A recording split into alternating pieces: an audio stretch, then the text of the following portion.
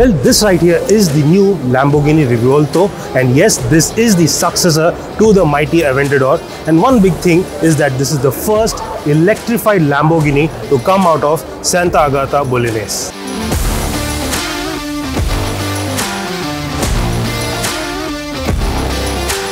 Being a successor to the mighty Aventador, this has to look sharp and aggressive, and yes, this in all regards is that you have a nice looping front end along with new lighting cluster. Yes, this gets a new daytime running lamp as well. The wide design daytime running lamps looks really nice.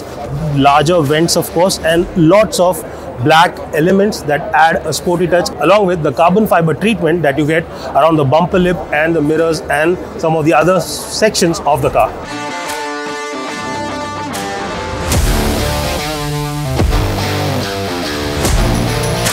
Now, with the new design, the Revuelto also gets a new cabin.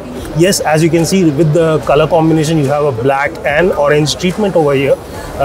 Three big things. You get 3 screens now. This one, of course, is a 12.3-inch instrument cluster.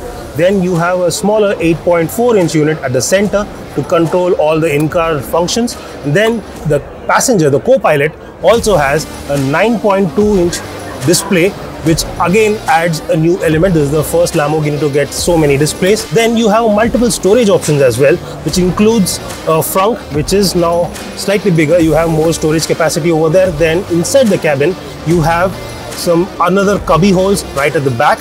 Then one thing that is a luxury in the supercar territory is having cup holders. And yes, the Revuelto has 2 cup holders on the dashboard. Now, powering the new Revuelto is 6.5-liter V12 engine, which is paired with an plug-in hybrid system. Now, this motor produces a combined output of over 1000 brake horsepower while mated to a new 8-speed dual-clutch transmission. The new Lamborghini Revuelto has been launched in India at a price of 8.89 crores, that is ex-showroom for the base model. So, in terms of on-road pricing, this will certainly go much above the 10 crore mark, and this being the flagship certainly commands a heavy price tag. Now, deliveries for the Revuelto will start sometime in 2024, and the company has told us that the first lot of the car has already been sold out. If you like this video, do give it a thumbs up and share it with your friends. And if you haven't subscribed to Car and Bike already, do hit that subscribe button and do not forget to press that bell icon.